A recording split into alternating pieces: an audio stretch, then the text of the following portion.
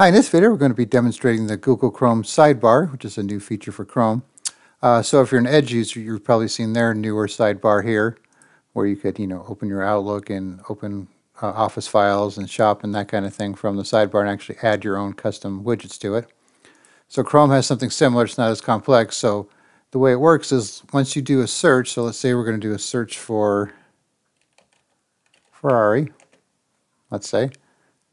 And once you click on one of the results, it doesn't matter what result, as long as you're clicking on a result, you'll have this G up here in the address bar. You could click on that, and then this will take you back to the search. It won't take you to the page that you're on. It'll take you to your original search, top stories and models and people ask and that kind of thing. So you could have that open while clicking around your search results. So if you want a different one here, you could click on that and then have, this page here while having your search results, so you don't have to go back and forth or open in new tabs. So it's a kind of a cool little feature. So once again, just, do